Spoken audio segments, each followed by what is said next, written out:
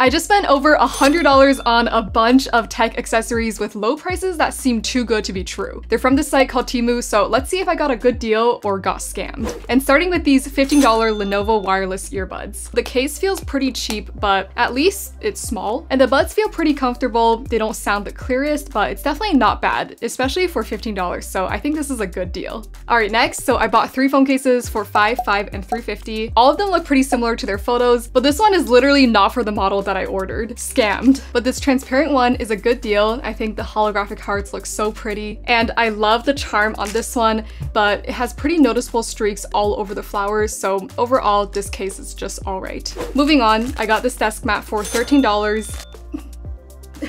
It doesn't smell very good. It's like a musty smell, but the design looks nice and the material is pretty thick. So I would say it's a good deal after some washing. Let me know if you want a part 2.